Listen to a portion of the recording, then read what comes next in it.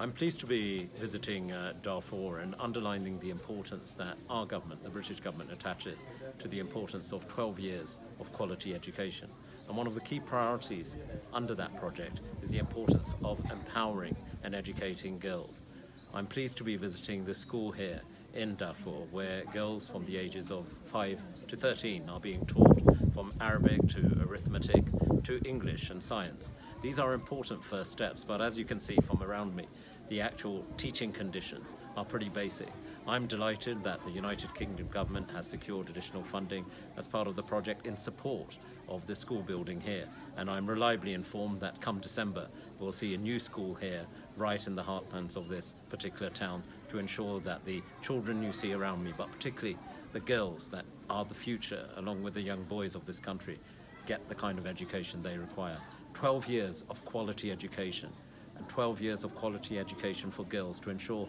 girls are empowered around the world is a key priority for the British government, and that I'm seeing being delivered right here in Sudan.